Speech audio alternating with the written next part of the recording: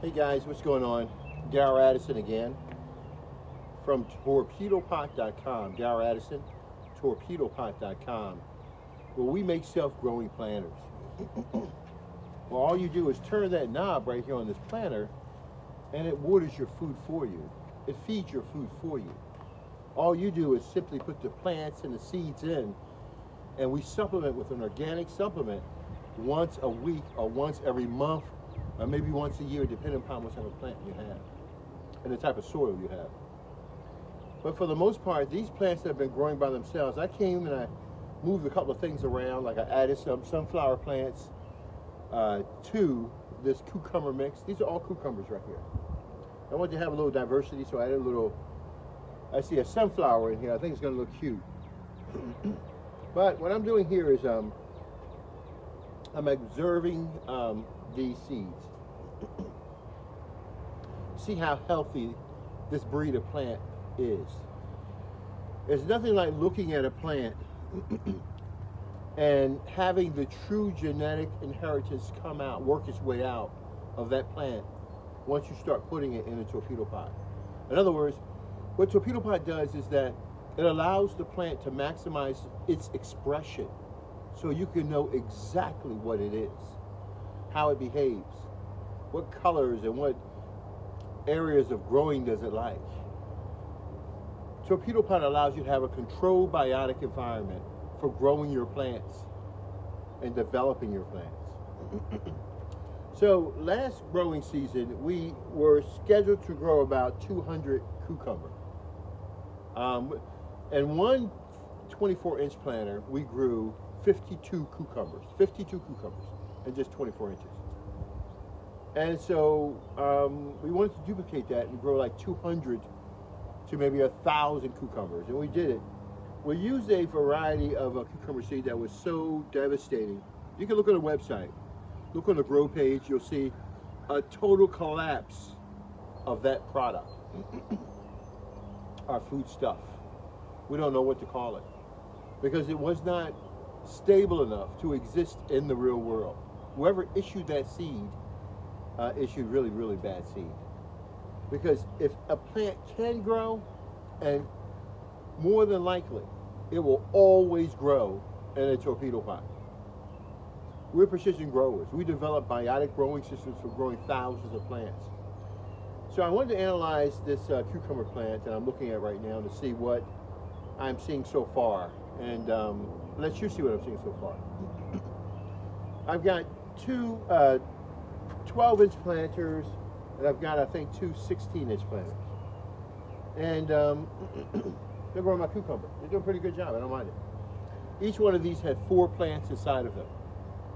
And so this might be overloaded. That may not be overloaded. We'll see exactly what happens. We can make a decision. So what am I looking at right now? I have to tell you, I'm happy with what I'm seeing because I'm seeing that the plant is actually growing. It looks healthy. It looks strong. It looks vibrant. What all I'm seeing also is that I see browning in small patches here and there. That's when you see signs of conflict. And that lets you know how stable your food really is.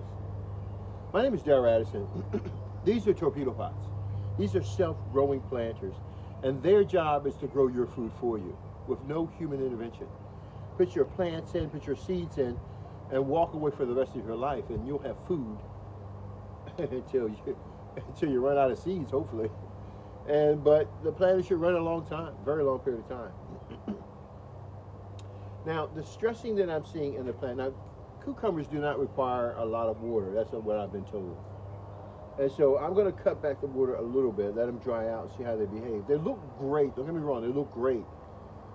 But I'm in challenge with two things. I'm in challenge with having to deal with a hybrid, and then I'm trying to adjust my environment so that I can have that hybrid take off. Does that make sense? And that's what Torpedopot does. It allows you to adjust your environment to the conditions of the plant that you're growing inside of it, so it can live and do things you've never seen before. So for an East planter, And am I seeing any buds yet? Yeah, I'm starting to see in each of the nodes some type of flowering taking place in all of the nodes. And when we had our earlier hybrid variety, we had flowers all over the place. It was flowering tremendously. But then all of a sudden the plant just collapsed. And so when I see these brown stresses, I know some things can be traced back to other species. And so I don't want to let them off the hook, but at the same time I have to make those connections. So if I'm seeing two different crops from two different seed stock behaving the same way, then I have some very strong concerns about the seeds themselves. Darryl Addison, Torpedopot.com, Darryl Addison, Torpedopot.com. I wish I could show you the amount of life that's running around these plants. They're cleaning the leaves off. They're servicing the plant. I see many different types of bugs and ants just servicing and cleaning that plant off. Man, they must know a real healthy plant. They must know a real healthy plant. That's another good sign when I see living things. Now, what I want to see, listen very carefully, with Torpedopot, it creates such a divine environment for your plant that it wants to grow like you've never seen before, that, well, it creates an environment. Today's plants, we use a lot of chemicals to grow.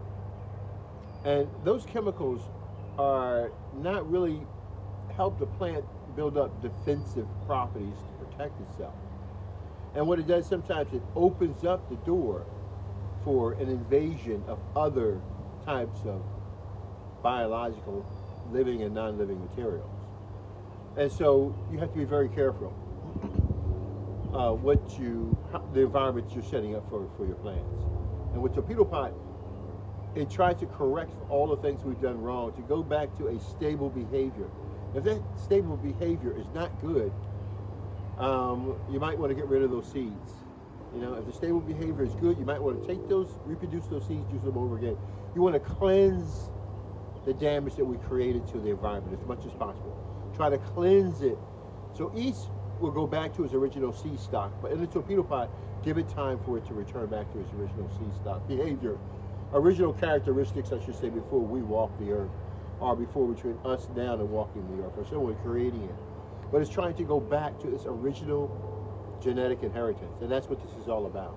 The seed gets to go back and express itself as much as it can, And this is what we're all about. DarrylAddison.com. So when you have plants that are growing like this, and the only thing I've done is walk up, maybe pull out a little thing I think it was growing, watch it grow.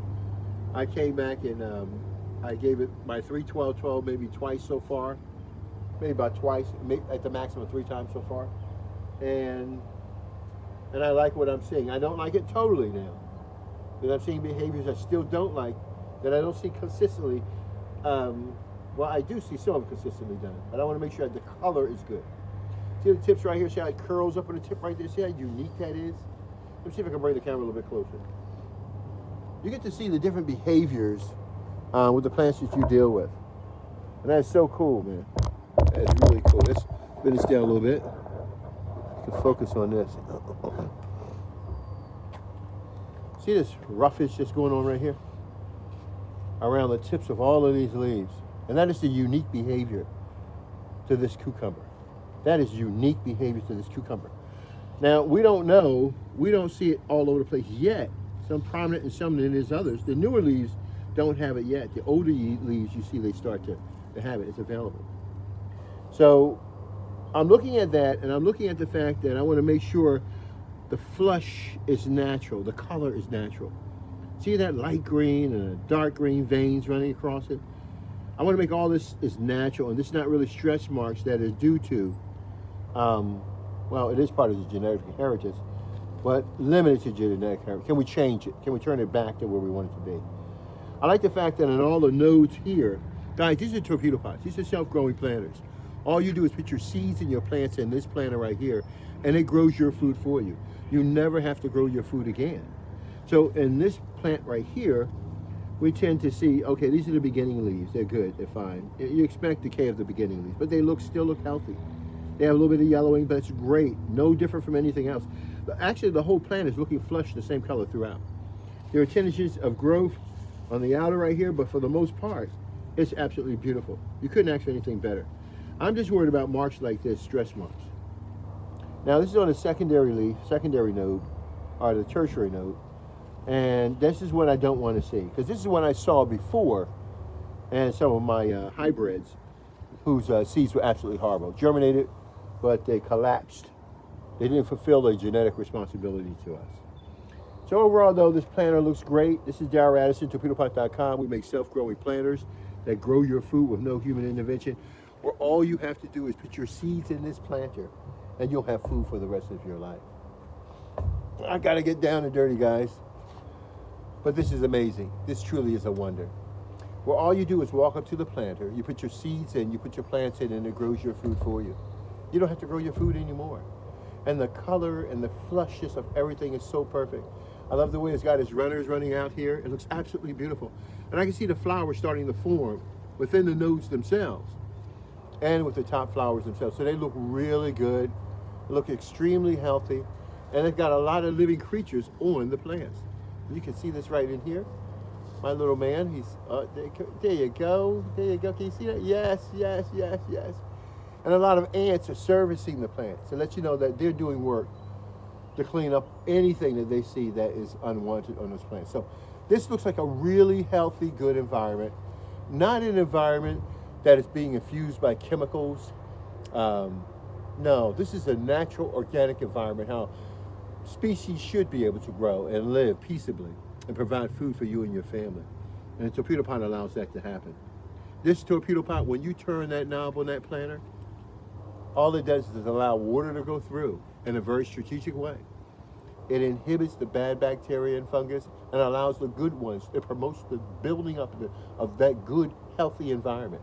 It allows digestion to take place in the planter, so that now your plants can actually eat more frequently and they have the available nutrients to them, available to them. And so that's what Torpedopot does. It's a self-growing planter. Never water, never feed your plants, and it will feed you and your family for the rest of your life.